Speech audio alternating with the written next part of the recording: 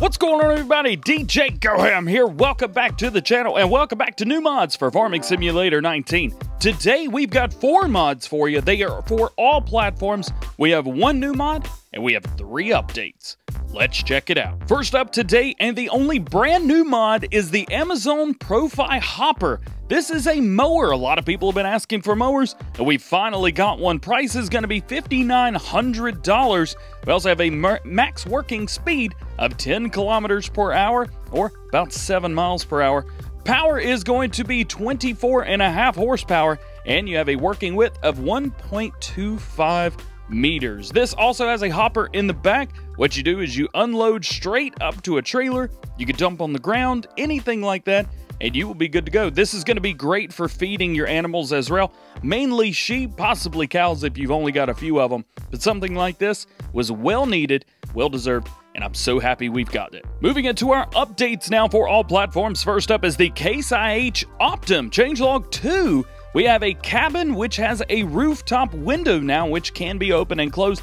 We have color configurations, engine configurations. We've got the CVX 250, 270, and 300. We have the interior, which has been updated to the most current version. We also have the original CNH rims for the Michelin and Midas tires. PTO configuration is going to be no PTO or black PTO. We also have spring-loaded axle, wide fenders, and front axle, as well as a front grille, new mirrors, and wider steering angles. So there you go. That's your update for the Case IH Optum. We've also got an update to the Fliegl VFW 18,000. Changelog is going to be 1.1.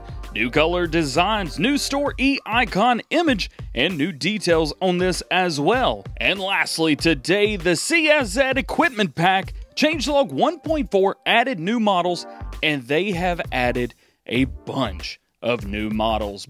Previously, all we had were a couple of adapters and some buckets, basically just a get it out there and get it rocking and rolling. However, now we have tons and tons of things. As a matter of fact, over 140 pieces of equipment total in the entire CSZ pack. So if you guys are using this, jump in, check it out. Unfortunately, I am still at the beach on vacation right now, so I am not near a gaming setup. I can't show you these. Man, oh man, the CSZ equipment pack is one of my favorite mods for Farming Simulator, and I'm so excited to see it getting big updates like this. Well guys, that is going to be it for today. I hope you enjoyed. If you did, make sure you drop a like on the video, get subscribed to the channel, join the GoHamFam, and turn those notification bells on so that you never miss brand new mods here on the channel. There will be no new mod videos out tomorrow on Wednesday because I will be traveling home all day, but we're going to be back on Thursday, and I will include all the mods and news from Wednesday in Thursday's video. So make sure to stay tuned for that. But with that being said, hope you have a great day.